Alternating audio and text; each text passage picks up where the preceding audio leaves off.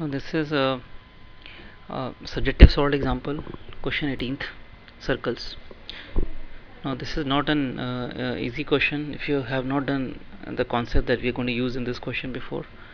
So you have to maybe listen to this video maybe 2 times to understand the concepts. Now see, there are two circles given in this question, S1 and S2. And the static circles, there's no variable, and also there's a line given, and that's a variable line. There's a lambda in the line, lambda included in the line.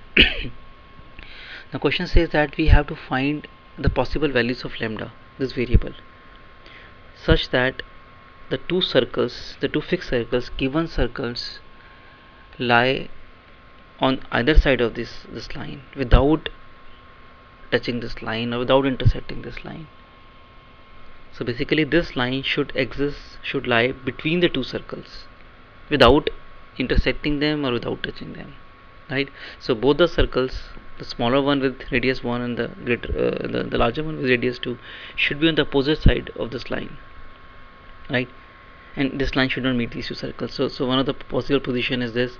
Now this line can come here, this line can go here, but it cannot touch. Maybe this should not touch, right? All these positions this line can take, and something like this, right? But we'll see this there's no possibility of this case. We'll see later. No such solution will come, because according to the equation of the line given, this case is not possible. So all the cases are like this only, right? So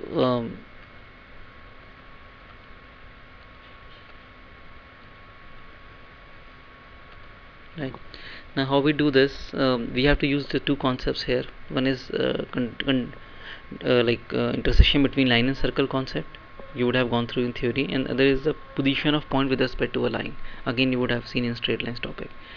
Now see, if I say this is center C1, so for this line to not to intersect this circle, right, distance of this C1 from this line, this length should be more than radius of the circle. So distance of 1, 1, that is center of the circle, from this line whose equation is this, should be more than 1. So if you apply that condition, distance of 1, 1 from this line, 3 plus 4 minus lambda mod divided by root of 25 should be greater, distance should be more than radii, more than 1. So it means mod of right, it means mod of 3 plus 4 minus lambda should be greater than 5, right? It's a positive quantity, so we can cross multiply. Now you see this mod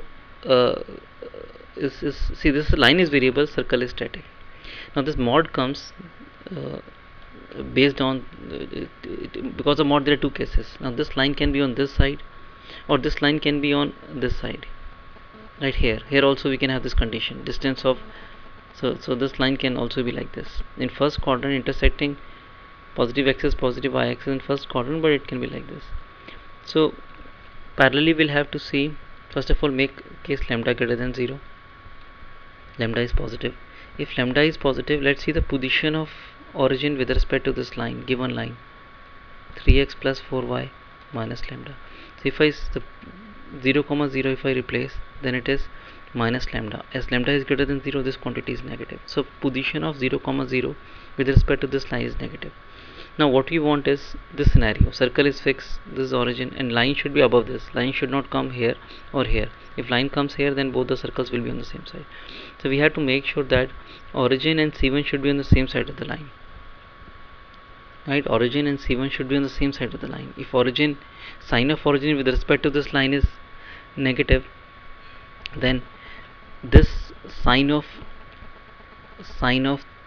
1, 1 with respect to the same line should also be negative. That is 3 plus 4 minus lambda should be negative. This should be negative, right? This should be negative means this quantity is negative, so we put minus sign outside. 3 plus 4 minus lambda greater than 5, right? That is lambda minus 7 greater than 5, lambda greater than 12. So we get this condition, lambda greater than 12, and it satisfies lambda greater than 0. For lambda greater than 12, this line will be above the circle without intersecting it. Now we take case lambda less than 0. Lambda less than 0 means sign of origin is minus lambda. As lambda is negative, it is greater than 0. So sign of 1 comma 1 should be opposite, means it should be less than 0. Means 3 plus 4 minus lambda should be less than 0. 7 minus lambda, this expression should be less than 0, right?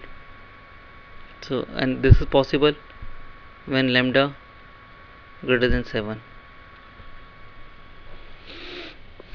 right? For lambda less than 0, you can see